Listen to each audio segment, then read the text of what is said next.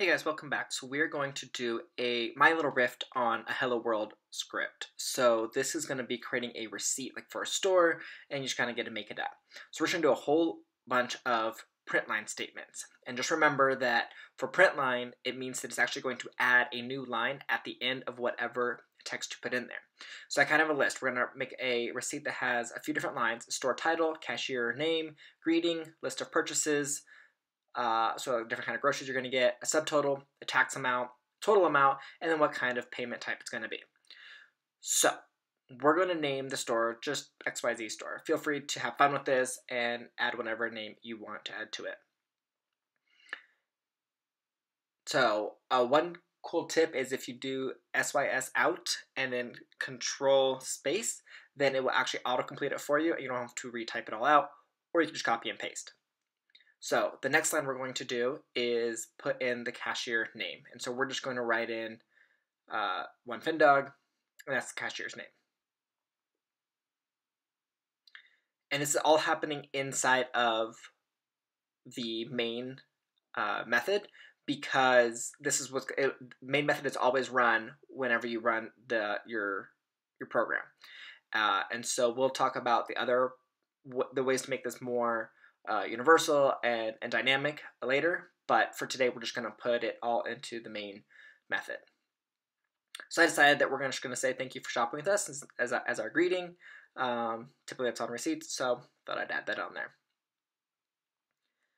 Now is where it kind of gets tricky, because we're going to be adding the different types of groceries, and we're just going to put a few in here for now. So right now I just wrote gum, and you're going to notice I put /t, and what that is, so the / is an escape character, and that is what, actually you'll see in a second that I fixed this. It actually is /t, and the / is an escape character, and it means whatever comes after that, it will escape, and so T is reserved for tabbing, so it creates some white space in it, and as you can see here, it showed /t, so that's just going to show that text. It's the / that is actually going to be the escape character that we need. So now when we rerun it, you'll see that we have gum, and in 2 tabs away, we have $1. Feel free to make up whatever price amount as well. So I'm just going to copy and paste a few others, and we're going to add a few more groceries.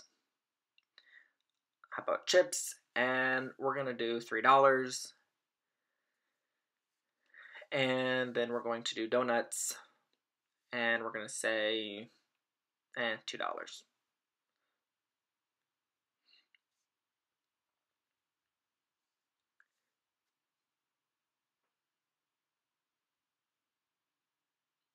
So now we have our store title, cashier name, greeting, a few purchases we're going to do, and so now we're going to create our subtotal.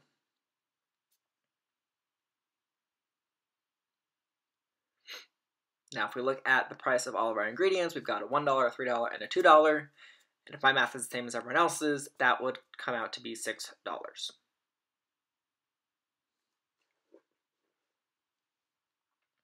So we're just going to write that in here. Now, obviously, this is not optimized for how a receipt would actually be created in store. This is the basic structure and how we're going to build on top of it. So we're going to what we call hard code, or write out everything right now, and then later we'll come back and change this and put variables in there to show how this would actually this would actually be populated with, say, like your local grocery store's cash register. So we've done a few of these things already. Now it's going to be the tax. And again, we're just going to make this up. This is in no way representative of any municipality or states or government's tax at all. We're just totally making it up. So I think we should just do 1% for now. Makes it easy. I calculate that on top of my head, so we'll just write that in here. And then display what that would be. So for $6, 1% of that would be 6 cents. So we're going to write this in here,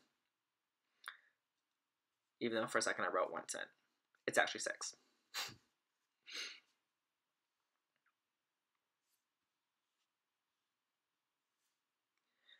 So now what we have left to do is the total. So we already have our subtotal of $6. We've now calculated what our tax at 1% is going to be, which is 6 cents. So we will now write out our line for total amount, which will come out to be, again, if my math is the same as everyone else's, $6.06.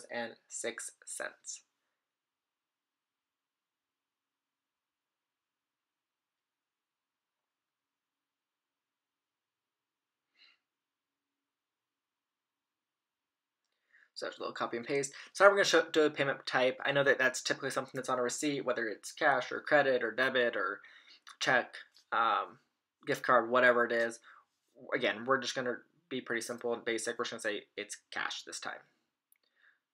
So now when we run this, then we will be able to see that all of our stuff is going to print out in the order we have it in there.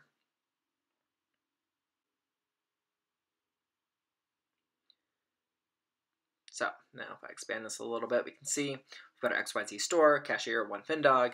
Thank you for shopping with us. We've got gum at $1, chips at $3, donuts at $2, subtotal being $6, tax being 6 cents, total $6.06, and payment type cash.